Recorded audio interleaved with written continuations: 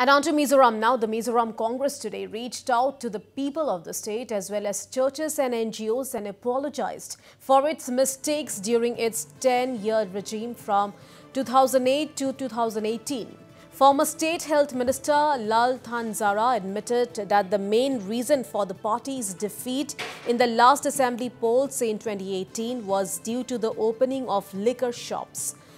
Lal Thanzara and former Finance Minister Lalsawta also tendered apology to the churches and NGOs for going against their interest of opening wine shops and issuing alcohol permits. The Congress leaders also assured of not issuing any liquor permit if voted back to power in 2023. Lal Thanzara also said that the Congress is learning from its past mistake and is reforming itself so that people votes back the Congress to power.